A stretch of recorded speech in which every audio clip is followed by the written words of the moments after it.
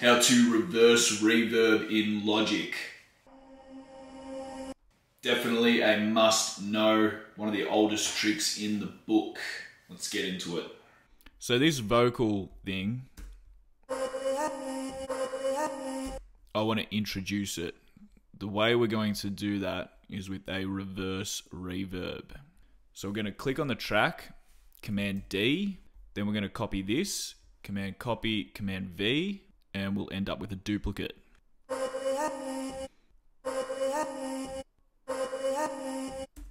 I look for the smoothest bit. So if we zoom in, that's pretty bumpy. This part looks pretty smooth. And then if we just play that, that'll be pretty nice to reverse reverb. So what we're going to do is chuck any reverb plugin on it and crank it. Go to town with it. Perfect. Then Control tap for a right click, and we're going to click bounce in place. Okay. Then what you want to do is pull out the tail. Cool. And then pull in, so cover all this shit. We want to get rid of that. Perfect, like that. And now if we have a listen, we get this. Cool. Now let's right click, reverse on off.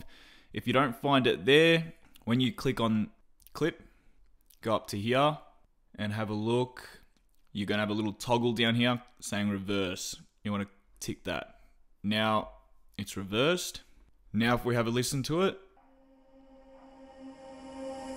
Neat. All right, I like to fade out the end so we don't get that clip or that, what do they call it, a pop. So now if we listen to it, we get this. And that's going before that vocal chop to introduce it. So if we listen to these two now.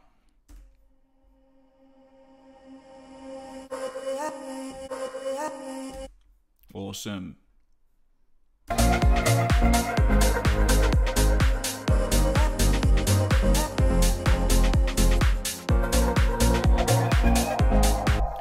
It's really subtle, but it makes a huge difference in the mix. It just sounds more professional. It's more pleasant to the ear.